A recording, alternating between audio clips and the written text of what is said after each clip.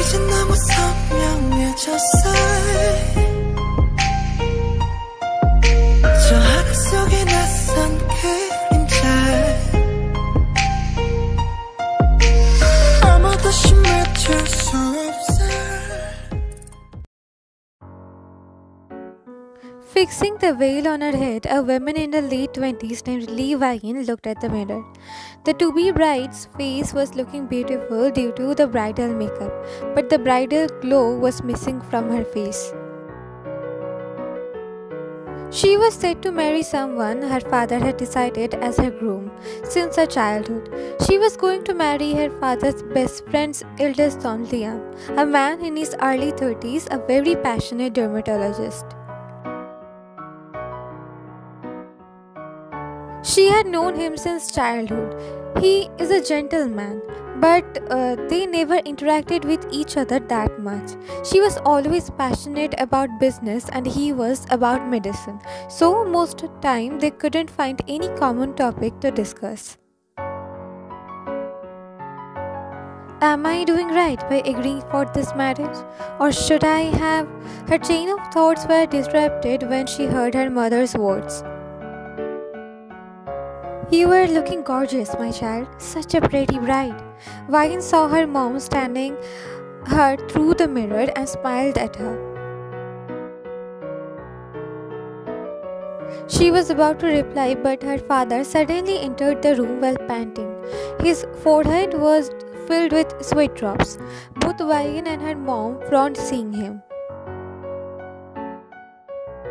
What happened? Wai-in stared. Why are you panting? Liam went to his important conference ditching this wedding. Wai-in's mom. What? How could he? Now what will we do? Our daughter Wai-in, will she be left alone at the altar now? Worry clouded her mind hearing him.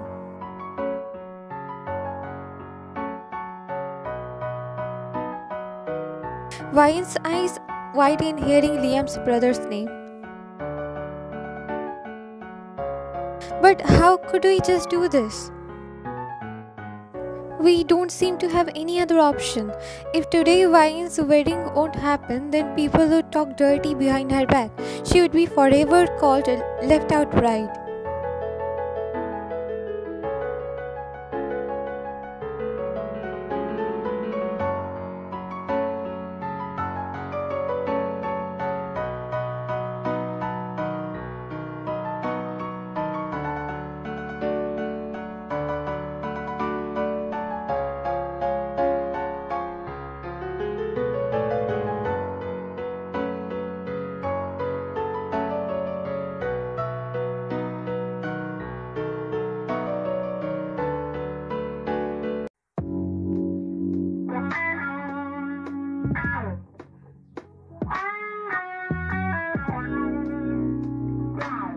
The bed was filled with white and red rose petals.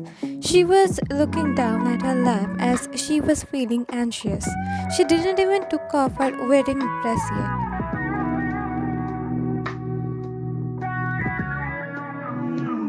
She was anxious because today was her wedding night. Sure, she knew very well today she had to spend night with her new husband. But previously it was Liam, with whom she thought to share her life, her marital bed. But so she was all prepared to ask Liam time before they consummate their marriage. But now the tables were turned. Instead of Liam, she was Taehyung's bride. She was bride of a man whom she had given her heart despite previously knowing very well that she was going to become his brother's wife in future.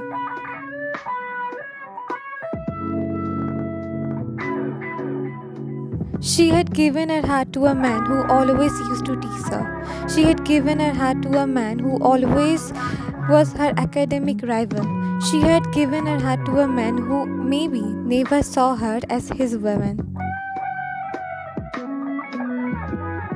Now what should she do? Should she give in today if he asks for a wedding night? Or should she wait, just the way she thought previously?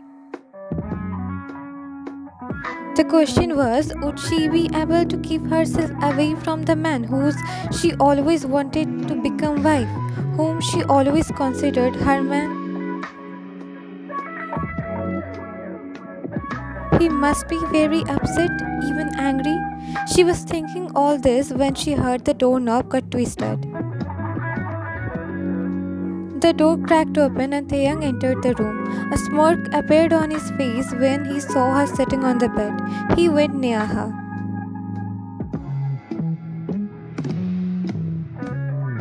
I see, you were waiting for your husband to help you getting out of your wedding dress.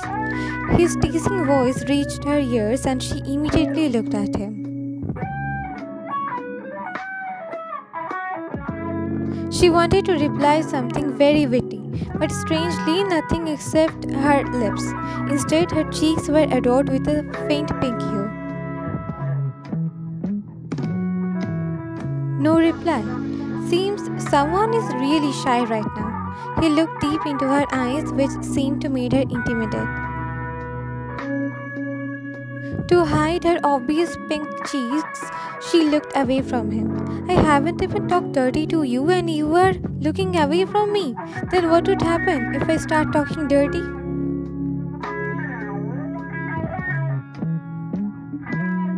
Breathing heavily, she looked at him because she didn't even one bit expected him to talk to her this way. She expected him to be angry today because of their forced marriage. She looked at his face without blinking as his actions seemed to be very unexpected of her. Take a picture, it will last longer.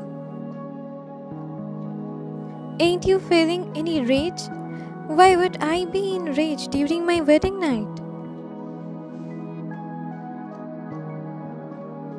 You were forced to marry your brother's bride because he ran away. Her dark brown eyes clashed with his dark blue ones. Force, you say? A smirk appeared on his face. Where that smart violin went? She shouldn't need a lot of time to figure out can be forced. At least not into his own wedding. Never. Haven't you thought yet? Who helped Taehyung to run away? He refused to look away from her, whereas her heart started to beat crazily. Because if her assumed answer would be true, then yes, it was me who helped him. Yes, it was me who at last minute told him that he had a conference. Because I knew the way he's passionate about his work, he wouldn't miss the conference at any cost.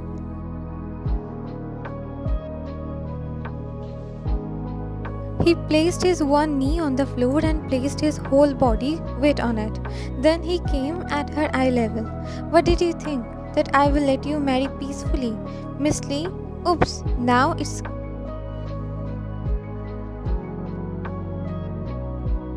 His breath was fanning against her lips. Why did you do this?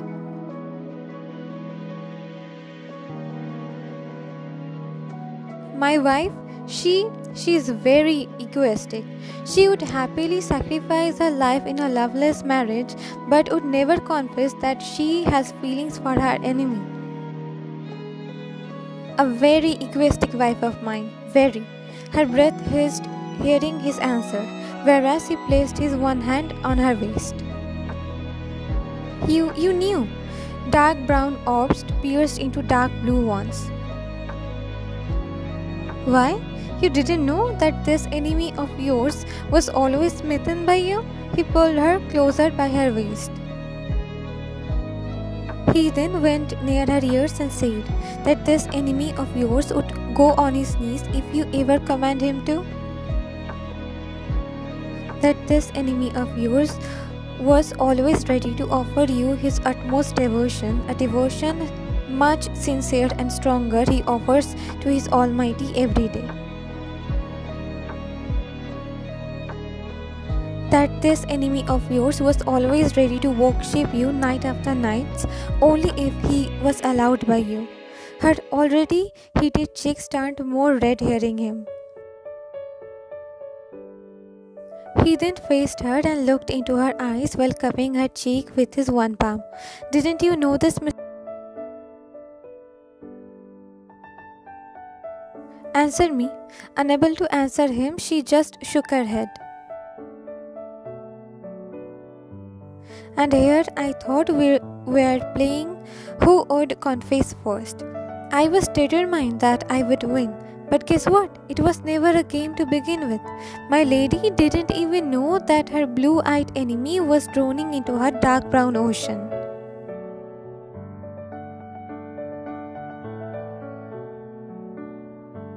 From how long this dark blue-eyed man knew that this dark brown-eyed woman had lost her heart to him?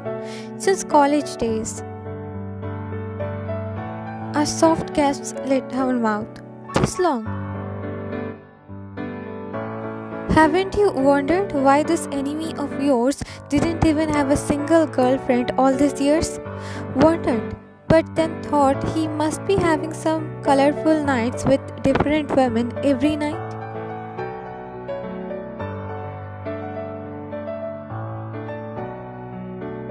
A visible loud gasp left his mouth. My lord, all these years I have been saving myself for my wife and I had to hear this in reward. Aish, you owned me, you dark brown-eyed dear, you owned me. Now it was her turn to gasp loudly. You haven't have it first yet? Visibly offended, he shook his head. What do you think of myself, huh? Do I look like some desperate bull that I will let anyone touch me? Physical intimacy means a lot to me, Violin. I can't have it with random stranger. To get physical, you need emotional intimacy first. I can understand. After all, these are my exact thoughts. A strong reason why I couldn't share physical intimacy with anyone even though I tried, just to get you out of my mind. But always failed miserably each time. Aha! So we both are inexperienced. Now, that would be a lot challenging for us, I guess.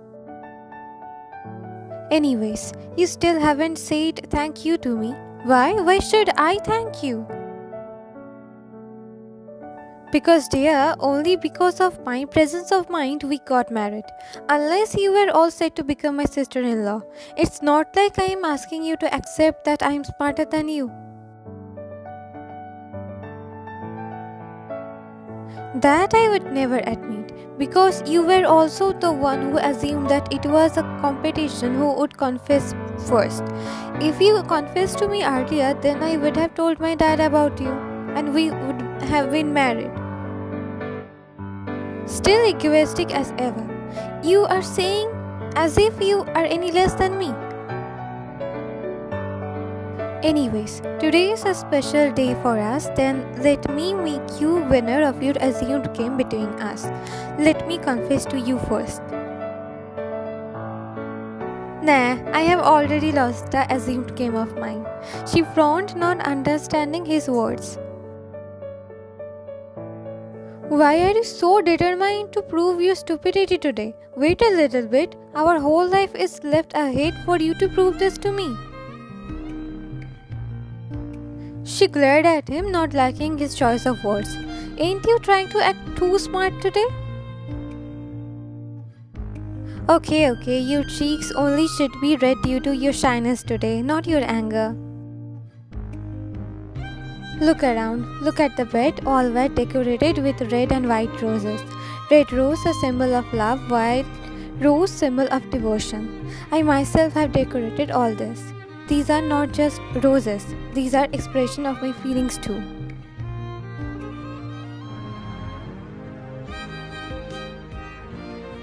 Her eyes become glossy hearing this. Hey, what happened?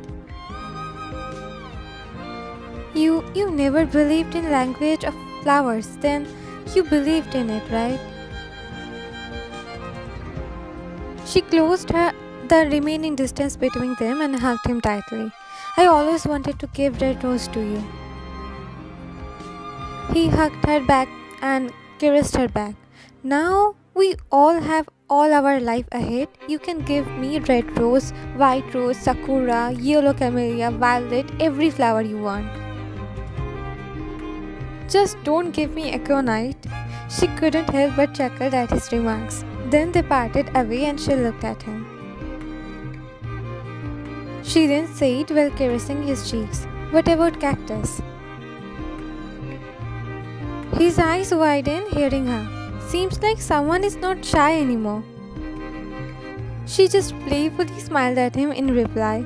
After all, he just made her all worries flew away by confessing to her in a way he previously considered as stupid. You know what? We should have our wedding night now. Then we will discuss whether you should give me cactus or I should give you. It's a ritual, to have a wedding night. Aha, it's a wedding night, right? Then we should not delay to complete it. Right, we should not delay.